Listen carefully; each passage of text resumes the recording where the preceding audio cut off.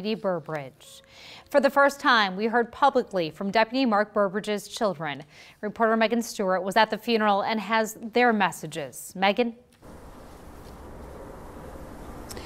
Jen, when the crowd heard that Burbridge's children were going to speak, you could almost feel them steeling themselves, knowing it was going to be emotional. Through tears, the three children managed to smile and laugh while recalling memories of their father. Everything from their dad's love of cars to his sweet tooth.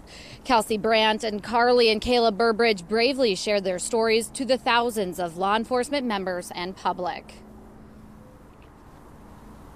Not only did he protect me, but he also had the exhausting and expensive job of raising me to be a decent person. He taught me how to be caring, independent, and strong. To sum it all up, he was a great cop, but an amazing dad.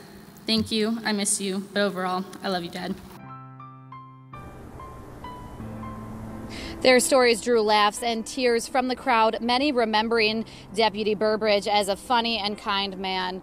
And now we do have the full speeches from those children posted online. You can find that on 3newsnow.com. Reporting live in Council Bluffs, Megan Stewart, 3 News Now. All right, Megan.